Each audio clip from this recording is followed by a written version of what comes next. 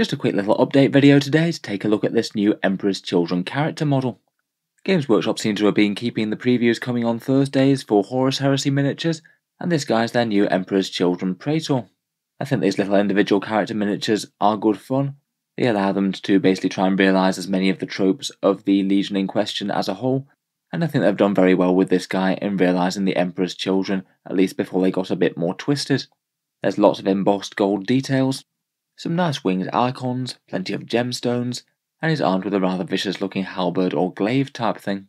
He is a beaky marine, and he does appear to be the slightly chunkier version, kind of similar to the other ones that were released in that Horus Heresy starter set recently. And he does have a bunch of subtle Emperor's Children details all over him. He's got the crest of the 3rd Legion above his head. The glaive's really quite reminiscent of Fulgrim's sword, as is that eagle brooch or tilt plate. And that screaming face on the bottom right certainly looks very reminiscent of Noise Marine type things to me. The miniature is intended for use in the Horus Heresy, but I see no reason why you couldn't use it for, say, a Chaos Lord or a Captain in 40k. I think the details aren't quite so standout as well that you couldn't repurpose him towards other legions. You might need to just change or alter a few telling details and it'd be good to go. They have given us a few more pictures besides just this original one. He's got a very fancy cape off to the side of him with the Imperial Eagle emblazoned.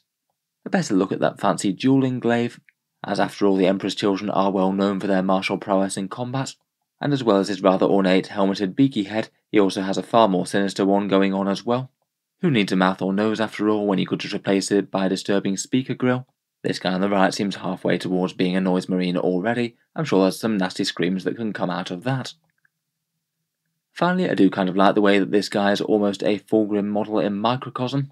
There's quite a lot of details that look sort of similar, the flowing cape, the eagle brooch, and the general shape of his weapon. I think they've done pretty well there to execute two models that look like they really belong in the same army.